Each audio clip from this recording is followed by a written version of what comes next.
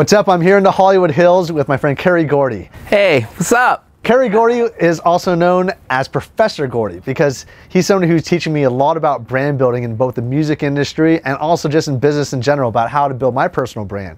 He's doing that himself, but he's also done it with some of the most amazing talent out there. From Prince to helping Smokey Robinson with copyright protection, he's somebody who has networked the whole landscape of the entertainment world. He also comes from an amazing family, the Gordy family. His father created Motown Records, his brother's Redfoo from LMFMO, and he has built an amazing network. He's a really social guy. He's able to build an amazing social circle super fast because when you get to know him, even on a first meeting, you feel like you've known this guy for years. It's an awesome skill set to have. Thanks so much for coming down here. Well, first of all, I thought that introduction was amazing, but can I curse? Yeah, absolutely. Good. Okay, I just wanted to know. I want to be clear. Okay, good. Well, I guess I'd love to start off and just talk about your hero's journey because I think that's the thing that our audience loves more than anything else. Okay, hero's journey. You know, my hero-ness started in the Motown mailroom. Well, no, actually, it started being born.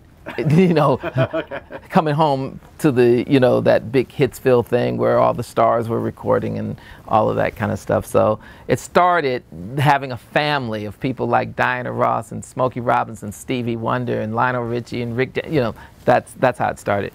But as it grew, you know, I had a great ability to do anything I wanted because, you know, my father owned the company. So started in the mailroom, went through A&R, went through business affairs, finance, marketing, creative, the whole shot, publishing, and I just got a chance to learn everything. And by the time my father sold the company, I was, you know, ready to go out and do my own thing. Went over and became a consultant. Then I ran Prince's company, Paisley Park Records, right? And we had a great time there. Few big hit records, and then went and ran the urban division of Warner Brothers. Then managed Rick James and did a great deal with Beachbody, their first big deal with Debbie Siebers. We did over $150 million in billing, creating exercise videos,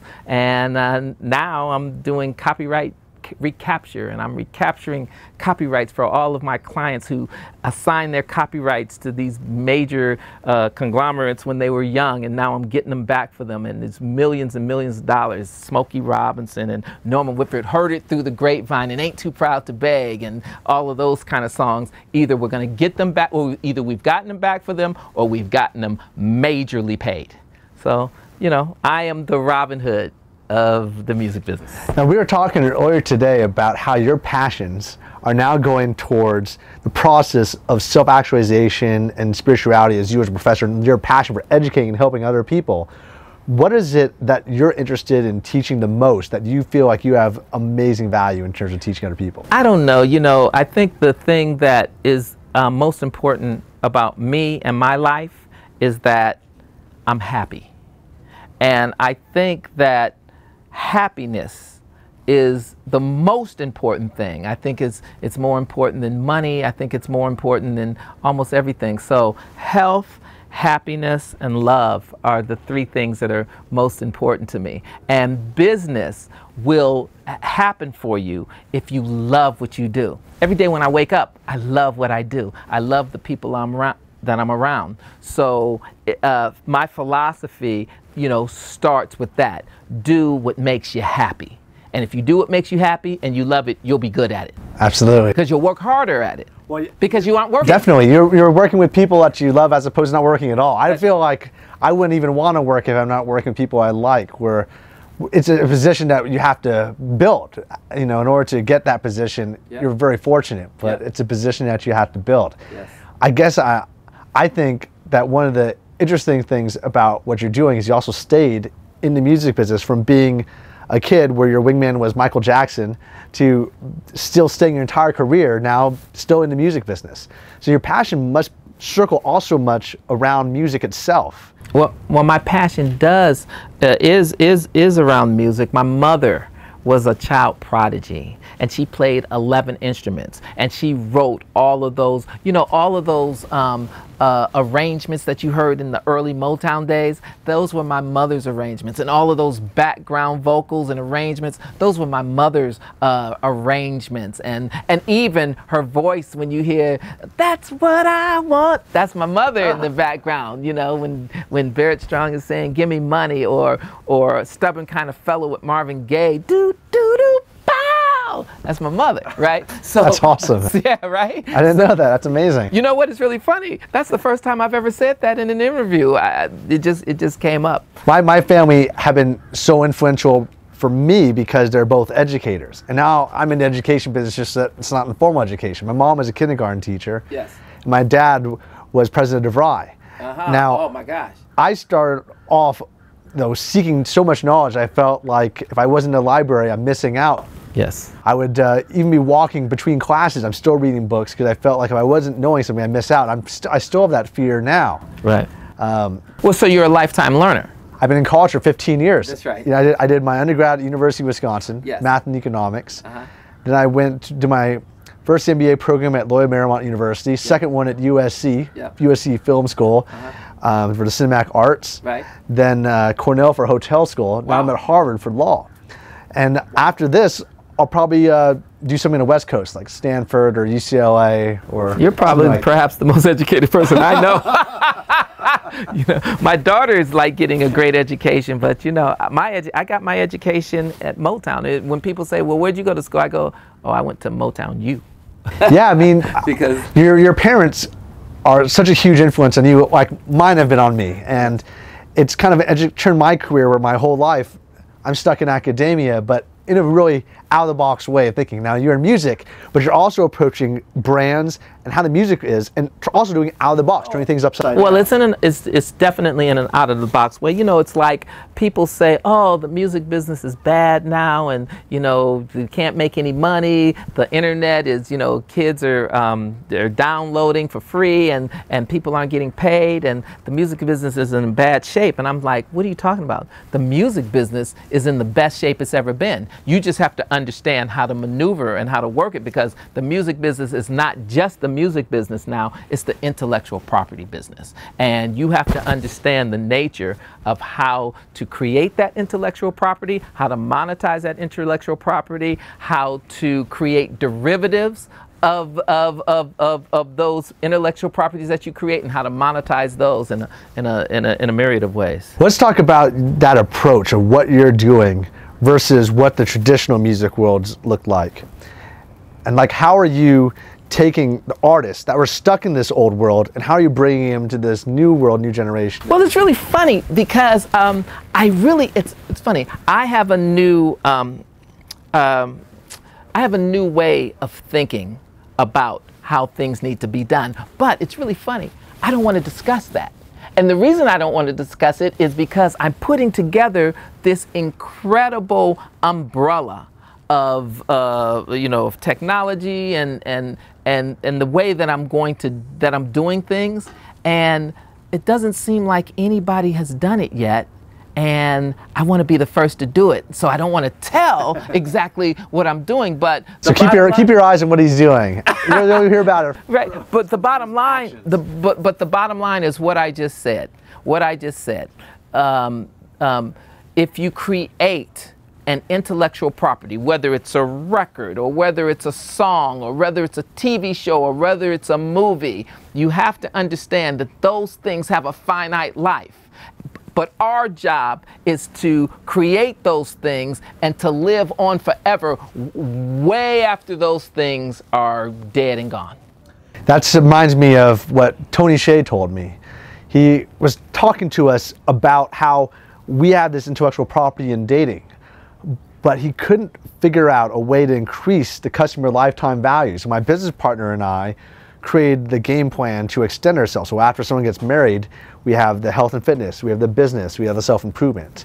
And so our goal is to extend that finite lifetime value and also break into that larger niche. Because I don't believe that our company could break into where we are now and make it into a company that's multiple times larger without extending our reach into new artists or new aspects? Well, first of all, we need to talk after this interview, because there are a plethora of ways that you can expand, because intellectual property is about your ability to think it and to do it. You're monetizing a thought process. You aren't monetizing a physical thing. So there are countless ways that you can expand your brand. Countless. And you already have the platform to do it. So now you just have to be creative with a bunch of creative people around you saying, oh, wait a minute, this fits our brand. The only thing that you have to remember is never go outside your brand, because people know it. Your audience knows that your brand is what it is. And so they stick with it, and they're loyal to it. If you do stuff for money or for any other reason, you'll lose that audience. So stick with your brand, and it'll work, and you can create so much intellectual property. It's amazing, just based on what you've done already. Yeah, that loyalty to your people, I think that's such a powerful thing. I think that's probably, other than trust, the #1 thing out there. I remember in 2014, we had one of our executives got in trouble with the media, and the people that were in the media were like, oh, just get rid of him. But doing that would betray not just him, but also her whole brand, because the concept of us as a company, the reason why people follow us, is a fraternalness, a fraternity, and a fraternity and a brotherhood of loyalty, good guys who are working together, innovating. And if we were just going to follow what someone else tells us to do, it just doesn't work for us. Well, provided he's not the Boston Strangler. Yeah, yeah, right. It's not the Boston Strangler. Right? Yeah, I agree. Or actually, the Boston Strangler. I think that some people in the media thought that he was way worse. But, but that's funny. Not actually the Boston Yes, right, exactly. But I love the ideas that you were bringing to me about how you thought that I needed to focus on developing my brand more, because my YouTube channel, right now it is the summer of 2017. I'm about 40 to 50,000 subscribers and growing. And I think that it's only been about a year of me really focusing on building my personal brand. It's always been about the company's brand, you know, so it'd be like Motown as opposed to Gordy. And I think that it's been a really fun focus for me, because I've always been behind the scenes, purposefully though.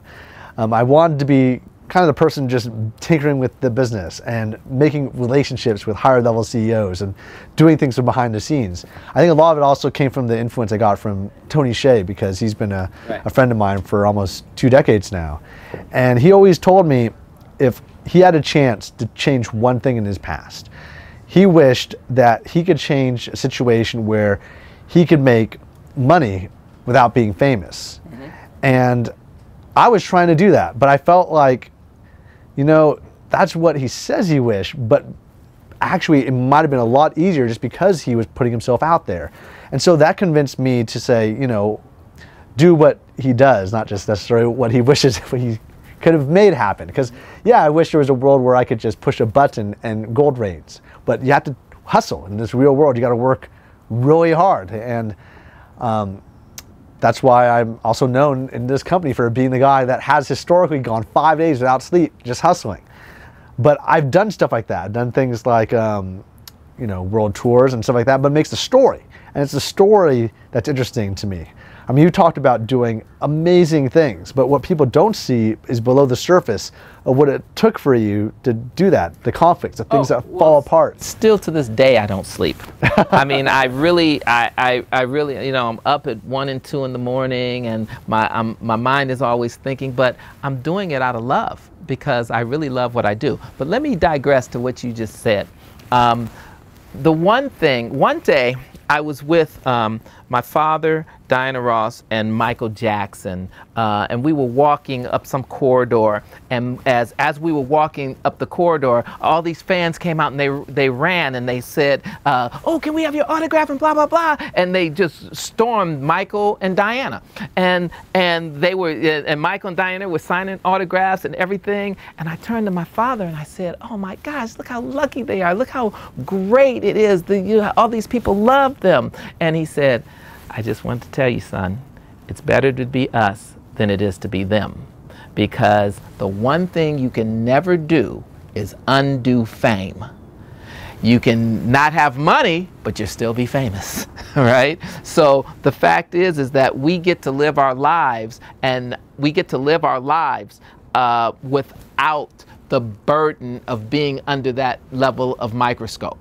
So you have to look at it both ways. Now, I'm at the point in my life where I've seen everything, I've done everything, I've traveled, I've done everything fairly anonymously. And right now, I'm like, okay, I'm ready for some fame. I'm ready for some fame. I'm ready to let people know what I do. I'm ready to spit the knowledge and to give the anecdotes that people need to hear and people need to know about. You know, I've had a great life. Rick James and Lionel Richie and Stevie Wonder, and you know, it's just amazing the experiences that I've had. Prince, and it's crazy. And wherever I go, people want to hear the stories. And I have so many of them to share that it just becomes part of my being. So when I'm telling you about, you know, how to get into the record business, or how to promote a record, or how to market something, or whatever I'm telling you, and I throw in the little story about the Michael Jackson, what he did at this point, or what Prince did, or how Prince was in the studio, or, you know, people they were like, wow, that's amazing, and you're so fortunate, and I am. I'm blessed and I'm fortunate. Well, I see a sparkle in your eye when you're talking about putting yourself out there, and your whole face brightens up. Yeah. What is it that is inspiring you to want to do that? What's inspiring me is that 3 times in my life, I've made people over $100 million. Okay? And I've done the work. And I was down there doing what I had to do. And, you know, I was paid reasonably well. And, you know, I live reasonably good. But the fact of the matter is that they made the $100 million, right? And my focus has always been to build other people. And I'm just saying, you know what? At this point in my life, why should I do that? Let me build myself. And this is literally I would say this is the second interview that I've ever done. Wow. where I'm actually talking about, you know, branding myself. I haven't had my first meeting, but my first meeting is going to be next week, where I'm talking about, okay, let's get down and let's have some fun. So yeah, that's great. That's what it is. Well, the intricacies of what you've learned in the field, I think is amazing. And it's very unique. And what you did in terms of calling it kind of like Motown University, yep. I hear that at Sony Pictures. We'll say Sony Pictures is like undergrad, and if you work at an agency afterwards, maybe that'll be like your grad school. Now, in terms of like your curriculum, in terms of like what Motown University taught you, I'd say there was like a degree. What would say your concentration be when you're at Motown University and growing up, in terms of what you were focusing on learning? Well, first of all, the key is quality product, on time, on budget. You have to make sure that no matter what, you have taken care of your break even. Because yes, it's music, but it's business too. And you have to be cognizant of the business in the music. Our stuff has got to be better than everybody else's stuff. It can't be as good, especially if I'm dealing with a new artist. It has to be better, because the game out here is about money. And if I'm going to radio with my record, okay, and I have a new artist, and Justin Bieber comes out and Ariana Grande comes out, or whoever is the big star at the time, their records come out at the same time as mine and they aren't as good, they're still going to get the love at radio. They're going to have big budgets behind them, and the fact of the matter is my little funky record, if it's even better, is not going to get the love. You know why? It's a money game. When the record goes on the radio, physically, people are going to be listening to that radio, and they're going to hear this new artist, and some people are going to change the channel just because they aren't familiar. When that channel changes, the radio loses money because they lose advertising for every time that channel's changed. So they can't take a chance at putting something like my stuff on their station unless it is out of the box, unless it is unbelievable. So we have to be not as good as everybody, we have to be better. When my father put out the Jackson 5, he's like, their first 3 records are going to be #1 records. Everybody said, you can't say that. This is a brand new group. He says, I don't want it if it's not #1. And if it's not #1, don't come to me with it, right? And consequently, their first three records, I Want You Back, ABC, The Love You Save, #1. Then they put out I'll Be There, #1. First time in the history of the business that a brand new act had 4 #1 records in a row. So it's about quality, and it's about caring, and it's about, also, don't care what other people say. If I believe it's a hit, then I go after it. And by the way, Diana Ross and the Supremes, their first 6 records flopped. Nobody knows that. But we said, listen, if they fail, it's not their fault, it's our fault. Because we didn't do something right. We didn't do the marketing right. We didn't do the promotion right. We didn't do the publicity right. It's our fault. Because once we picked them and we produced the records and we did everything we knew we had to do, it's not their fault. Because we picked people we knew were great. Now, the conventional wisdom has said if an artist comes out and they don't hit, then, oh, there must be something wrong with the artist, because the companies wouldn't take responsibilities. But we always took responsibility. We always had a very small roster. Everybody thought we had a huge roster because we had a very high hit-to-miss ratio. But the fact of the matter is we carried about 20 artists on our rosters when Sony and Universal and all these other companies were carrying 300. But people thought we had a lot because we had a very high hit-to-miss ratio.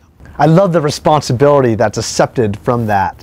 And that is so much power. I love that responsibility of taking responsibility for all the risks and failures right there. And that's just truly amazing. And that's something that you almost, it's just so rare to hear something like that. My ethos and values that you feel, I just feel that synergy. I love that. It's so awesome. And I totally agree with everything that you said. And I think that most people forget that, because you're right. Most people, even I know, for example, I was talking to the people who are at Sony, and they were saying the reason why Sony Pictures, because I won a charity auction for the next 2 weeks to be an apprentice in the nucleus of Sony, and I was talking to the production team about what is it they're actually looking for, and they said, well, Nick, we're looking for that project that is about to cross the finish line. It's at the 1 yard line, and it's about to cross over. And if it's not that, we're not going to take it to the next level. We're not even going to consider it. And then the reason why is because every single aspect of what we have to do after that is we're going to invest everything we have into it. And that mindset that you have here, I think that is really the heart of what true success is in enterprise. But you know what? That's a problem. And let me tell you that's what you're talking about, not with that. No, I'm saying what you just said is a little bit of a problem, because you have, listen to this, you have a guy who's worked his life, hard work. I know, years. And years and years, and he's been writing and everything, and then he turns it into this major company, and then they give it to this guy who just came in as an apprentice to tell them for 2 weeks, bring it from the charity auction.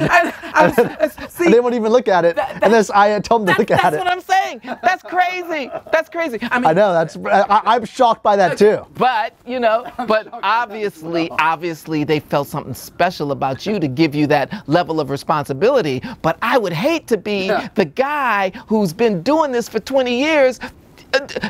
First day in the job, I had to decline. That's right. I had to not recommend 3 projects my first day. Wow. And I'm thinking, wow, if I spent years of my life, I know that because I'm focusing on. By the way, you may be incredibly good. You may be incredibly good. You may be incredibly good, but you may not. I know. Okay. So, but golly, that's incredible. See, we would have never put that level of responsibility on someone who was just coming into the business because there are too many things to know. Like with regard to a song, I have to understand, you know, that beginning, it needs to hit you. The lyric needs to be chronological from the verse to the chorus. The chorus needs to be the payoff to what is said in the verse. You know, the melody has to be it has to be something that you love to sing, but it can't be monotonous. You know, it's all of these things that you just have to know from experience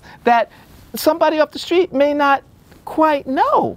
Yeah. Right, but that's an interesting scenario. Yeah, I mean, I guess just so you know the process, just for entertainment purposes, it is.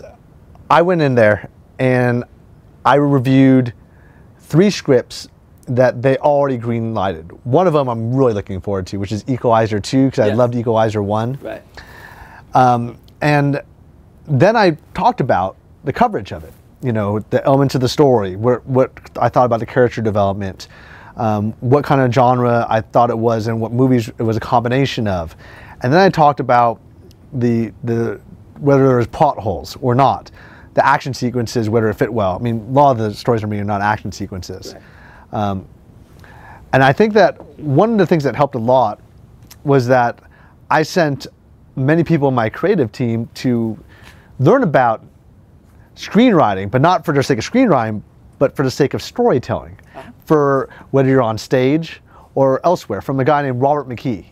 And he's a guy who's worked with every producer except for Spielberg. And he's known for quoting this in the media. He's a Pulitzer Prize winning educator for screenwriters about how to build a story. He wrote this awesome book called Story.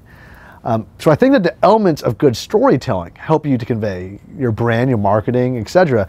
And we've never really gotten to the scripted entertainment. That's the one thing that I'm really interested in breaking into now. That's why we originally were having me work on business education music videos, which turned into the concept of making a musical theater production, which turned into the possibility now of a TV series, which is what I'm talking to the people at Sony about.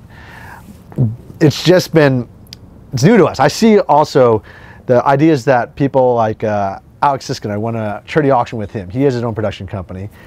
And his idea was very similar to yours. But his idea was to create a new media company. I mean, we have hundreds of cinema cameras, or at least over 100, almost 200. We've spent millions of dollars in gear, and we have people that make YouTube videos, but never scripted television, never scripted shows. And I think that we could actually learn that skill set pretty fast and take the other skills of video editing, video production, marketing, putting ourselves out there, building an audience, a tribe, and loyalty, and using that to attract attention. That's why I'm really interested in studying scripts and stories, even though I'm new to it. Right. No. Yeah. No. First of all, what you're doing is amazing. That you would do that because it's real, and it's not hypothetical. It's what happens in the real world. What I was saying to you earlier is that's the real world that everybody else has to deal with. But at some level, I try my best to only deal with the people at the top, because they can say no. I mean, they can say yes, and they can say no, but the people coming up can only tell you no. They can't tell you yes, because it has to get to the top for the person to have to say yes or no. Absolutely. So the fact of the matter is that why take it to somebody who during the process can tell you no but can't tell you yes? Yeah, I think that's a great concept for people to focus on. And it's amazing how people think that it's they go through that process because they don't think it's possible to reach that yes person at the top. So many people will reach out to me and they say, how do you get access to all these people? It doesn't even seem possible. And it's amazing how you can do that. What are some of the ways you found to get access to people that are the yes people? Well, you know, it's really funny. I've been doing it for so long, and I have such a great contact base. I'm kind of 1 degree of separation from anybody that I want to get to in the business. If I don't know the person, then I absolutely do know a person that knows that person. And so I think it's just by being fastidious and being a hard worker and having a level of integrity where people know that if you say something, that your word is your bond. And after you've had a certain amount of success, people start to believe in you and they trust in you. So you build those relationships, and as you grow up, people grow with you. So a lot of people that I started with are now like CEOs of companies. So it's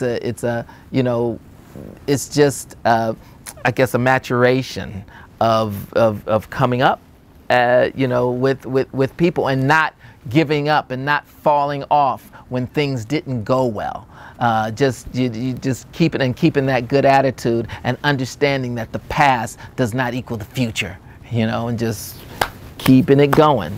It reminds me of what you're saying there in your about how people do not give up on you, and that's so important. It reminds me of a friend I had when I was a kid, and he told me, when you're in tough situations, your friends will leave you, but family won't. So make your close friends your family. Mm-hmm. And in the Asian culture, family and money making are always like number one, and that's something that was always ingrained in me as well. But one thing that they didn't ingrain was like, I'm making such a large family. And I think that's been a focus of mine because I grew up with such a small soul circle in terms of friendships.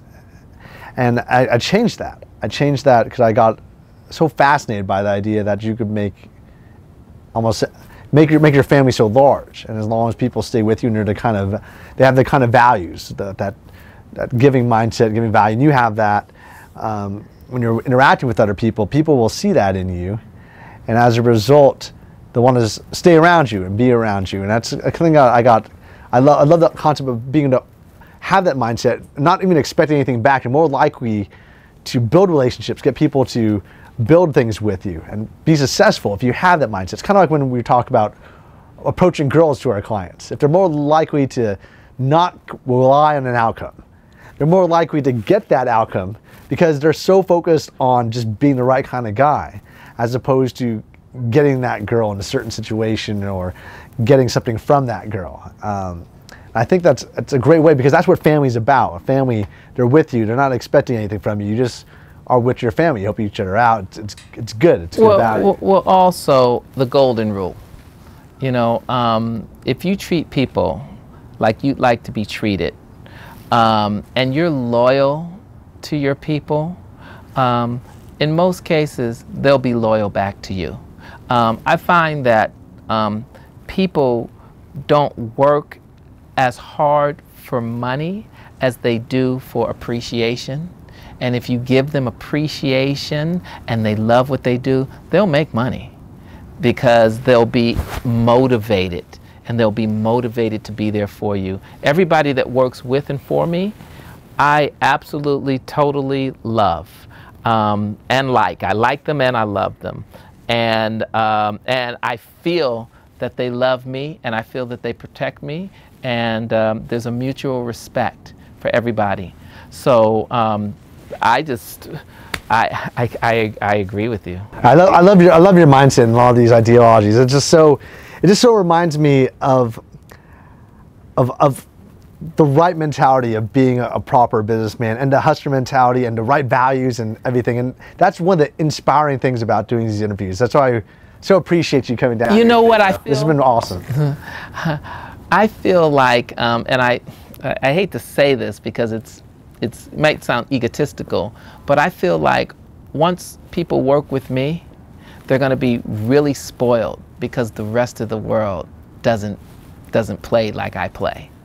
The rest of the world is more of a me, me, me mentality, and I like to share everything. I like to share my contacts with people. I like to share my experiences. I like to, when I travel, I like to, you know, take someone off of my staff who's never been out of the country. You know, I love that kind of stuff. I love giving those experiences, and it's just, it just makes me happy. Oh, and I also like developing people. Some of the people that have worked for me have gone on to become multi-millionaires, and it just makes me so happy. And they're incredible friends of mine to this day, and we just have a great relationship because it was always about family and love. Awesome. Thanks, brother. That was amazing. Cheers. It's great. Thank you.